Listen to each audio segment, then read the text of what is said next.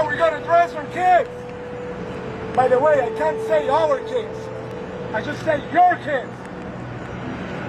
Mine is dead.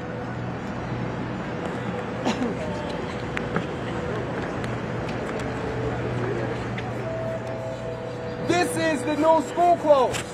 This is the back to school collection of what our young people are dealing with when they have to go to school. They are in war attire. They are wearing helmets. They are wearing fatigue. They are wearing caution tape. And this young lady is wearing a bullet-proof vest. 3, 2, 1, bang!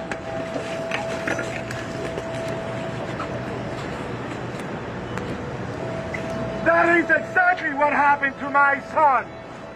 And what could happen to any son. And what happens to 90 people per day. 15 of them kids. And what I'm doing right now is what happened to the other kids in that same school. They needed to walk next to my dead son.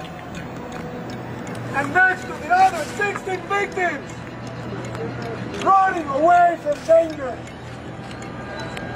That's why we're here. And don't feel bad about me. Feel bad about them. What are we going to do to solve these problems?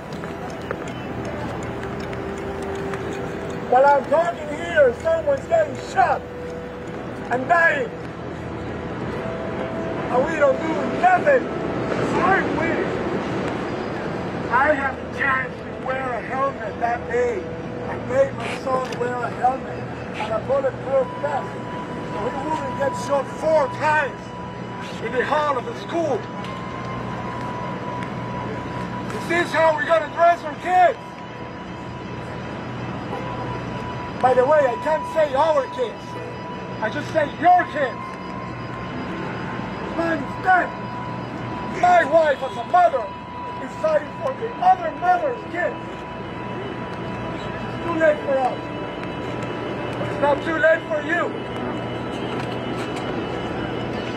Now we have a big chance to change things. It's November. So you better remember November.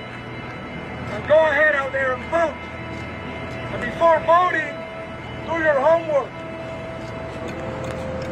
Whoever is receiving money from the gun lobby person deserves your vote. Vote them out!